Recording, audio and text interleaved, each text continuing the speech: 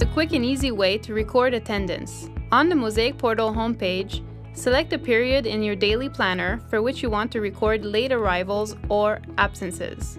If you are a teacher with a detailed schedule, click the link to take attendance. At the top of the page, it is indicated whether attendance has already been taken. By default, all students are presumed to be present unless a staff member has recorded otherwise. You can view any absences and late arrivals previously recorded by the school's office staff, including the recorded reason. Note that you cannot change absences and late arrivals recorded by another staff member.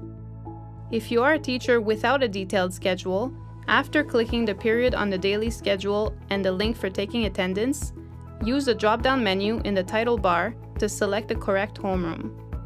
In Seating Plan view, click a student to record a late arrival or absence, then click the Late or Absence button as applicable. Note that if you are a specialist, attendance can only be recorded in List View. In List View, simply click the appropriate option to the right of the student's name. However you record attendance, click Save once you're finished to send the information to the school's office.